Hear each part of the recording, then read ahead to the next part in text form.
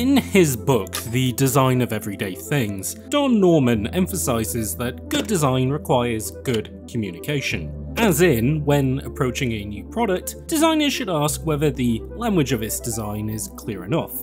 Simply, if a person picked it up, would they be able to intuitively figure out what it does? Video games, being among the most intricately designed products, face the challenge more than most. In this context, video games could be likened to alien worlds that we enter and willingly adhere to the whims of a game designer. To understand them, we must swiftly grasp their distinct rules and customs, which differ from our own. Some games make the act of understanding them a challenge, whilst others would like to get that quickly over with to show you something cool. As technology has advanced and design language standardized, games have become somewhat less enigmatic. They often mirror real-world activities, draw inspiration from current events, and, in some aspects, even look more real than our own reality. Even the quirks of the most eccentric franchises have become common language, due to the fact they've been around for decades. As such, designers have addressed the communication problem of games by making these alien worlds, well, less alien. The most intriguing games, in my view, maintain an alien quality, often achieved by subtracting those very design standards that have become so commonplace. These games simplify their plots, eliminate on-screen widgets, and feature limited button inputs. Yet, this very limitation cultivates a desire for understanding. Consider, for instance, Japan Studios' 2001 game, Ico, a dreamy, mysterious experience that breaks down the traditional knight saves a princess narrative to its most essential components. There's minimal exposition regarding the setting or the central characters in the story. However, the imposing architecture of the world and the diminutive size of the playable characters convey a great deal of information. While the player character can jump and engage in combat, their princess companion cannot.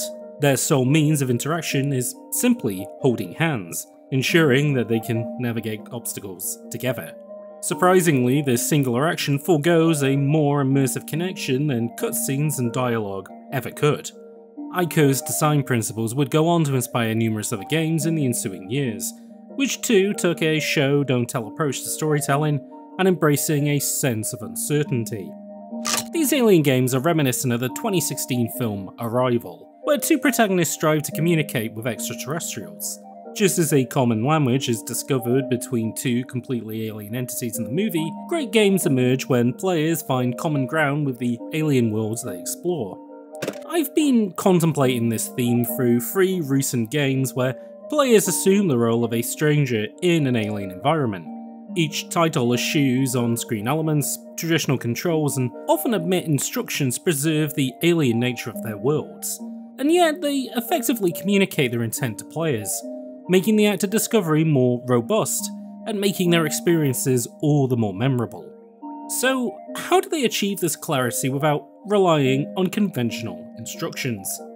I believe their success lies in adeptly addressing 3 distinct challenges: learning unfamiliar languages, navigating unfamiliar landscapes, and grasping unfamiliar realities. Collectively, these games provide a compelling solution, not only for video games, but perhaps even our own non-digital world. How do we make alien worlds feel more human?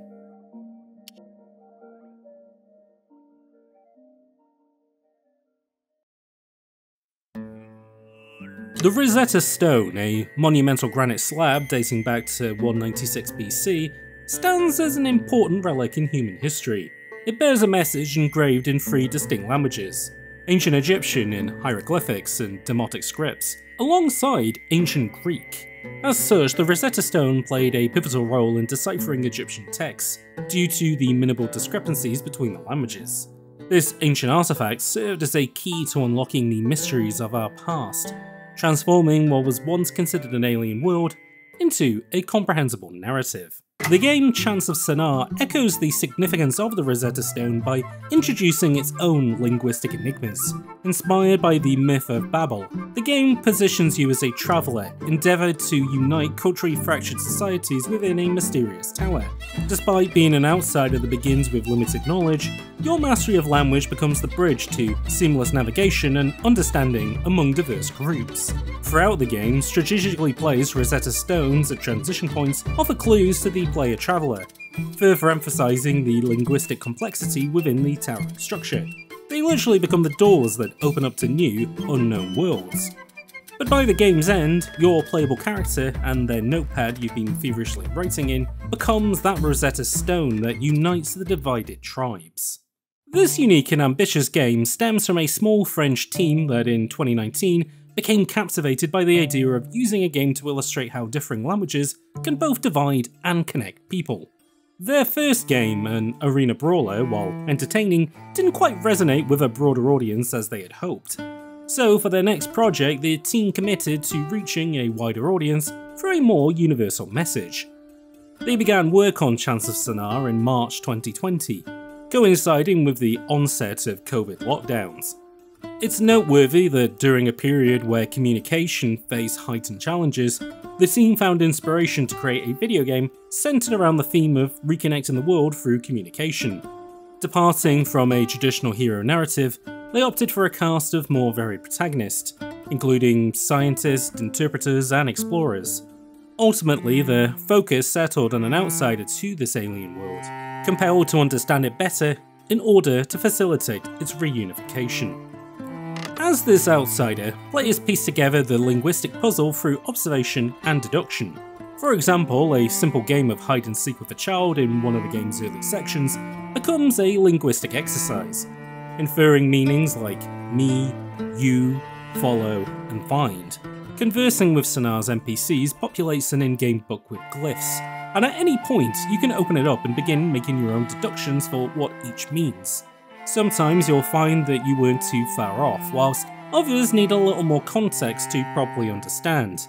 It's only at a few key junctures that the game asks you to assign the right glyph to an in-game image, deciphering an object or action, before telling you whether you got it right or wrong. In a nice touch, previous and future conversations update to reflect your earned knowledge. Chants of Sennaar's puzzles consistently employ this logical approach, where actions and objects convey meanings, gradually unravelling the linguistic tapestry. The world of Sennaar draws inspiration from Persian and Babylonian aesthetics. The lower rungs of the tower exude simplicity and dryness, while soldiers inhabit a cold fortress and bards dwell in walled gardens adorned with flowing golden streams. The distinction amongst these groups are not only evident in their physical surroundings, but also manifest in the appearance of their languages. The text of the warriors is characterised by its bluntness and focus on action, while the bard's language is steeped in artistic expression. Even the visual representation of text undergoes a transformation, transitioning from the warrior's wax carvings to the flowing cursive of the artist. In general, the game is rendered in a slick two-tone style that makes it immediately arresting, and the absence of visual clutter allows players to concentrate entirely on the task at hand. Navigating a world with little language knowledge could have been a difficult prospect, but the developers behind Sennaar take a design by subtraction approach to make sure there's little conflict that could confuse this task. The game employs a straightforward control scheme. You move, interact, make notes, that's it. It's so simple that it's most enjoyable on a gamepad, though having a keyboard plugged in to quickly type notes is handy. Simplified stealth sections, that include sneaking, disguises, and social engineering, punctuate the reading, providing short bursts of variety. This approach has an intriguing dimension to the game, requiring players to read a room for cues, much like they do for the context of words. Sennaar in that respect serves as a nostalgic homage to the educational adventure games of the CD-ROM era. It's a unique blend of entertainment and learning, much like those titles that prioritise knowledge acquisition while ensuring a fun time. In this vein, Chants of Sennaar stands as a potential innovative tool for language education. It has the capacity to go further than conventional language learning approaches by not only imparting knowledge of existing languages, but also resurrecting ancient languages once thought to be lost to the sands of time. Playing Sennaar, I'm reminded of a quote by L.P. Hartley. "The past is a foreign country. They do things differently there.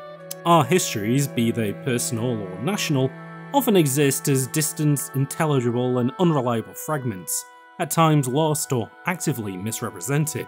However, discoveries like the Rosetta Stone provide tangible glimpses into our past, offering a clearer image of who we once were. Chants of Sennaar achieves a similar reunification of its world not through violent conflict, but by reaching a baseline understanding. In this regard, it stands as a game from which we can all glean valuable lessons about connection. In turn, like the game's outsider, we can all become a Rosetta Stone of our own."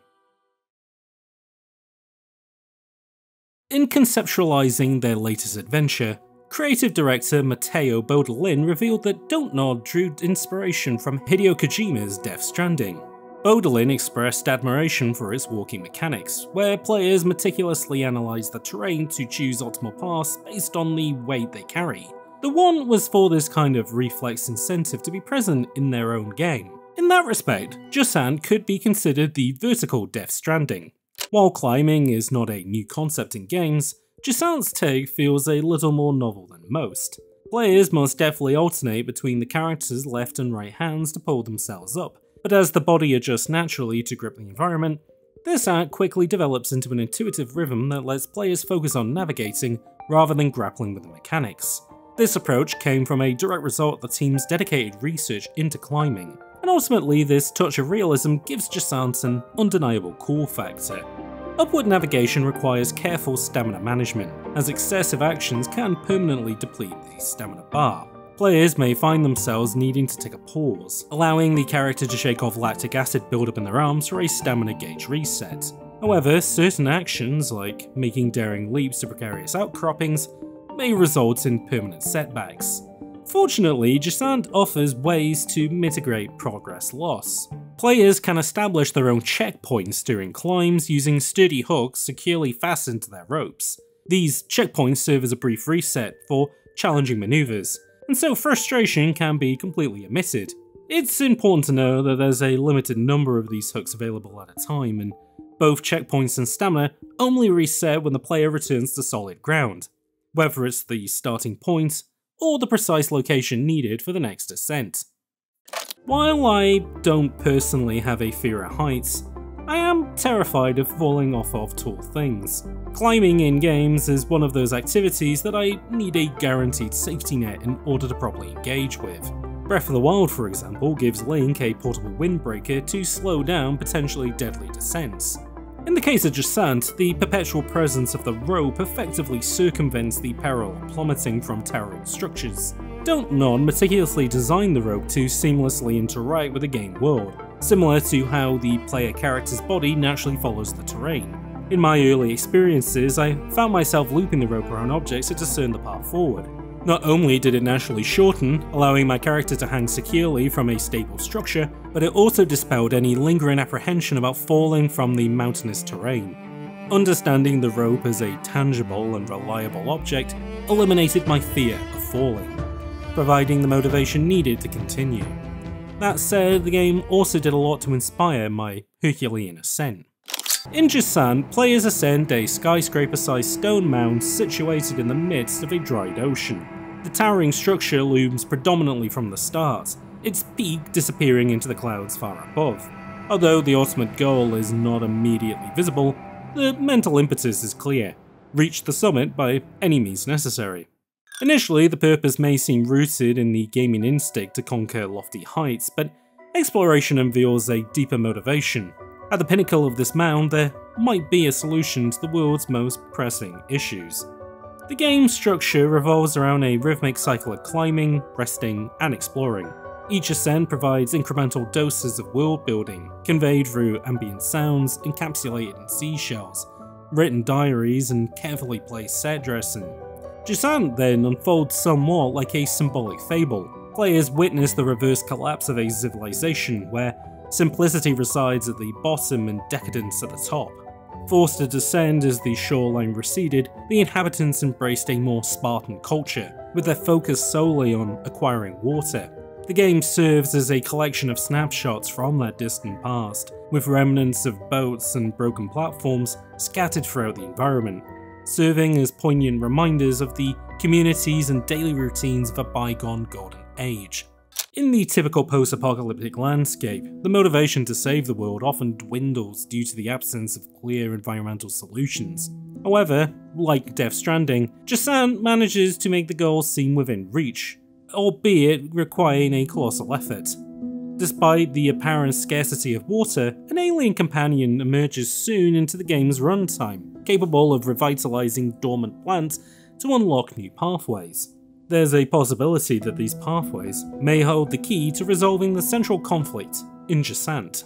This extraterrestrial ally also serves as a directional guide, consistently leading the player upward. Unlike many adventure games with straightforward navigation, Jusant embraces the challenge of navigation itself. As the game progresses, inventive features are introduced, such as bugs functioning like mobile grappling points, and the intensifying effect on the sun on dwindling stamina. Similar to Valve's Portal, these elements are introduced, refined, and seamlessly integrated into the overall experience without overstaying their welcome. This goes for how human-made structures initially facilitate climbing until the game gradually transitions to a more unpredictable, natural environment. This shift aligns with the overarching theme of nature versus man, suggesting a narrative where humanity might have conceded defeat. The art direction, as may be expected from a French developer, pays homage to the work of graphic artist Mobius, influencing everything from anachronistic technologies to the bleached and sandy environments. The colour palette, like his work, leans heavily on orange and blue, cleverly used in alternating contrast to guide players organically along the right path, reminiscent of how lights are employed in games to illuminate the way forward. With this rendering, the development team aimed to replicate the soft and impressionistic look of their concept art. Notably, the game employs Unreal Engine 5 ray tracing, although my PC struggled to fully render it.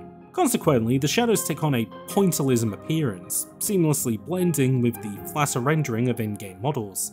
Like the nostalgic nods to 8-bit graphics and low-poly 3D of years past, it made me wonder if in the future we'd also get throwbacks to the aesthetic of flawed ray tracing.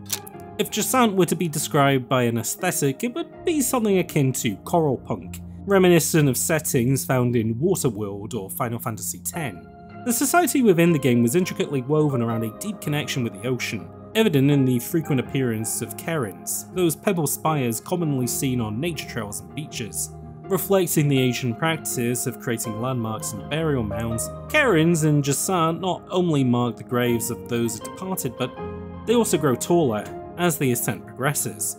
In retrospect, Jusant resonates with the likes of Journey or Abzu, a magnum opus created by developers focused entirely on bringing forth this singular work. And yet it came from the studio better known for Life is Strange and, maybe less so, Vampire and Remember Me. Despite their background in narrative-driven games, Jusant deviates from that norm, underscoring their ability to delve into varied genres and, surprisingly, excel. With Jusant, the developers set out on a mission to craft a narrative exploring the intricacies of ecology. Challenging conventional perspectives, they chose a vertical world over the traditional horizontal setting. This deliberate restriction sparked a reflection on the design of life within such constraints, leading to a profound story about a community's symbolic relationship with both the towering structure they lived in and the dwindling water sources. It becomes a tale that resonates with our own ecological challenges, prompting contemplation about the way we navigate unfamiliar worlds. It is made literal through the act of climbing a colossal alien structure. In essence, Jusant unfolds as a story about navigating alien landscapes. Learning how to traverse these environments serves as a gateway to understanding the origins of the world's unique conditions, and ultimately, why it is a world worth saving. The Xbox Live Arcade era is one of my favourite trends in the history of video games. Sure, digital storefronts had existed on PC beforehand, as did smaller games that now had a route to market once thought eliminated by brick-and-mortar retail. But the XBLA era in particular had an ethos that these previous trends didn't. Because these weren't the expected big budget releases the Xbox 360 was known for, XBLA titles had the freedom to omit elements associated with those games and occasionally reintroduce older concepts. Bastion, the first game from Hades developer Supergiant, feels like a glossy remake of a Super Nintendo game that never existed, because it preserves the simplicity of controls and presentation reminiscent of those classic titles, while embracing the technological ambition of its era. Shadow Complex served as a sophisticated tech demo targeted specifically at indie developers, illustrating the capability to create smaller games using the Unreal Engine, but it also stood as an elegant homage to the classic Super Metroid, marking an impressive revival of the Metroidvania genre. XBLA games in general could be summed up as so. For a low entry fee, you'd get a short but satisfying game experience. Typically centered around a singular, meticulously polished mechanic or concept, the developers enthusiastically delved into exploring the full potential of that across a truncated playtime. Apart from those arcade titles crafted for repeated play, these games had the freedom to make an entrance, captivate, and gracefully exit before wearing out their welcome. This observation also applies to the games discussed so far, and interestingly, 2 of the featured games in this video were played via the modern successors to XBLA, Xbox Games Pass. Granted, that comes with a small warning that they may not be available to play on Game Pass long after this video has been published. So, yeah. Limbo stood out as a prominent figure from the Xbox Live Arcade era, yet it's a game I personally didn't resonate with. While it boasted a cool look, it didn't offer much beyond that for me. However, my lack of appreciation may have stemmed from not fully grasping the developer's intentions, nor perhaps them fully realizing that intent in their first effort. Subsequently, their next game refined concepts introduced in Limbo and more effectively realized their vision. This evolution resulted in 2016's Inside, which I hold as an all-time favourite game. It returned to the enigmatic adventure games reminiscent of Delphine's Another World. Inside unfolds as a playable nightmare, where the path forward can only be inferred through engagement with this terrifying world. Inside's greatest success lies in the seamless progression achieved solely through animation and level design, guiding players wordlessly. While not an easy experience, the harshness of certain death animations serves to emphasize the cruelty of this in-game world. Remarkably, the game conveys its narrative without conventional explanations, creating an experience that seemingly could only exist in a post-ICO era. In this regard, Inside stands as a true successor, utilising design by subtraction to craft a genuinely unique gaming experience. As said, it seemed as if Inside was the game that developer Playdead was destined to create, with each technological breakthrough and design endeavour culminating in this singular experience. The question then was, how could they follow up on such a remarkable achievement? As it turns out, the lead visionaries behind the game would have to part ways with Playdead to embark on new explorations, and find worlds beyond the nightmares of Inside. Cocoon is one of, and so far the most successful, of these post-Playdead alien incursions. And what an alien experience it is. Cast as a beetle-like creature, you'll explore distant globes with unique environments and conditions, and eventually use those very same globes to solve puzzles. The developer describes the mechanic as suitcasing, allowing players to pocket globes inside of others to solve navigational puzzles. For example, transitioning from one globe world to another to bypass an obstacle. As you progress, the game grants you new abilities tied to the globes you carry on your back. For instance, a red and dusty desert globe activates invisible pathways in another realm. These globes then not only serve as their own self-contained playgrounds, but also function as keys to unlock additional globes. It's a game that I imagine Super Mario 64 designer Shigeru Miyamoto would absolutely adore in that respect. This suitcasing mechanic evolves as you delve deeper into the game, allowing you to nest even more worlds inside of each other and move elements across them to activate new mechanics. But what's remarkable is that Cocoon presents challenges that I can easily comprehend as they happen, yet struggle to really articulate afterwards. I imagine even watching this video of Cocoon doesn't quite explain what's happening. I suppose then that's a testament to the game's ability to communicate its world and rules of reality effectively to the player. One means that Cocoon enhances that experience is by subtly eliminating the need for backtracking, Once you enter a puzzle, you remain confined until you unravel its mysteries. This deliberate restriction serves to stimulate creative thinking. Cocoon executes the strategy so masterfully, I often overlooked it even being employed. Like all the games mentioned so far, Cocoon employs a design that subtracts unnecessary elements to ensure clarity in communicating its most intricate aspects. The game simplifies controls to just a stick and a single button, and it goes a step further by allowing players to completely remap those controls for maximum accessibility. This simplicity in gameplay, however, doesn't diminish the complexity of the puzzles, which serve as excellent mental exercises. The game adopts a Mario-style progression, gradually introducing and expanding upon puzzle mechanics. As a player, you learn to harness the power of the spheres, and the game subtly guides you to explore new applications, invert and subvert powers, unveiling a range of possibilities. Remarkably, Cocoon allows all this while maintaining a wordless experience throughout, preserving its carefully crafted alien atmosphere without overtly providing solutions. It entrusts players, believing in their capabilities and encouraging them to surpass their own expectations. Similar to Jusant and Sennaar, the mechanics in Cocoon contribute to the overall ambience of its world. Initially, the developers focused solely on the logical and mathematical aspects of the idea, neglecting considerations of the universe it would inhabit, its art style, or its narrative.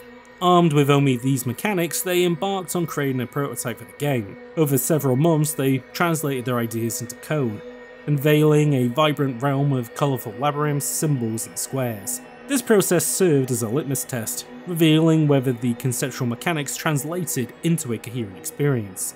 The game's lore and backstory then were developed through extensive discussions, delving into the motivations of the characters and the peculiarities of the universe. However, the intention was not to provide explicit details from the outset.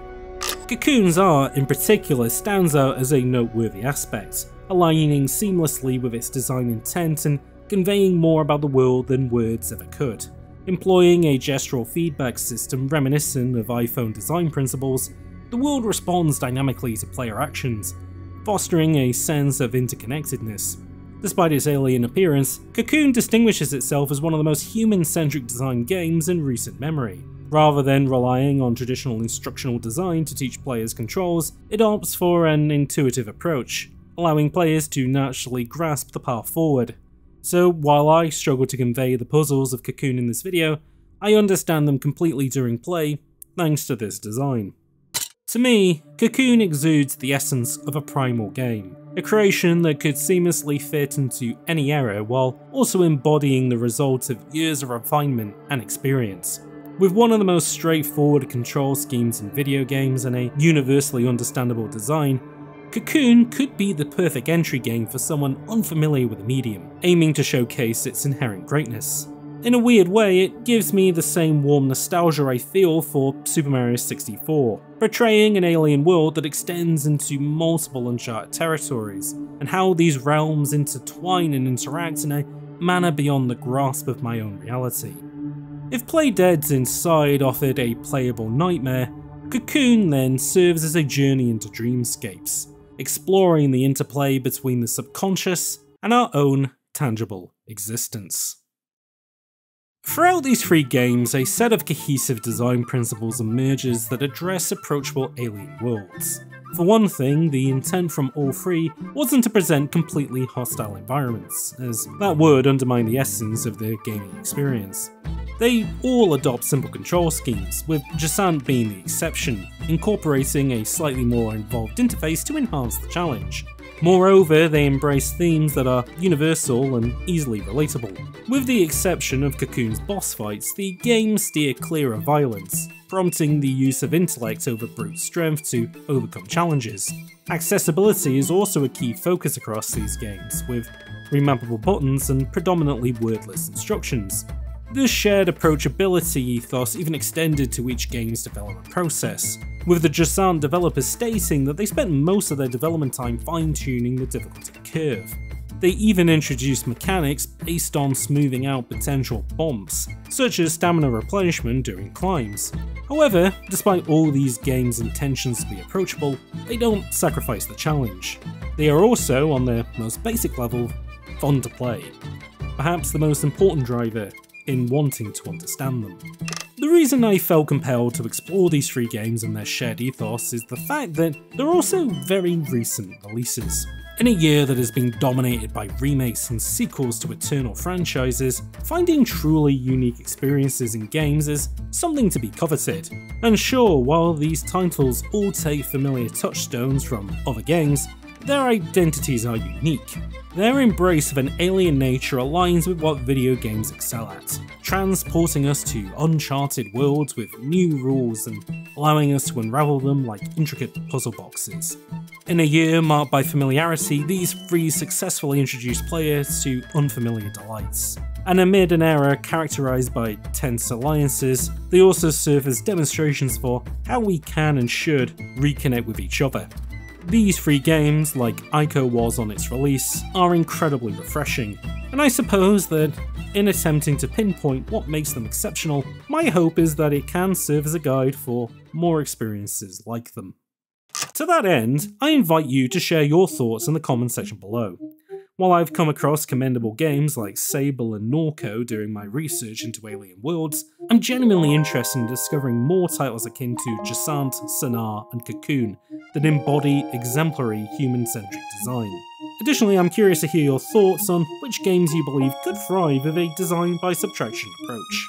Until next time, I've been James, and I'll see you all in the next video.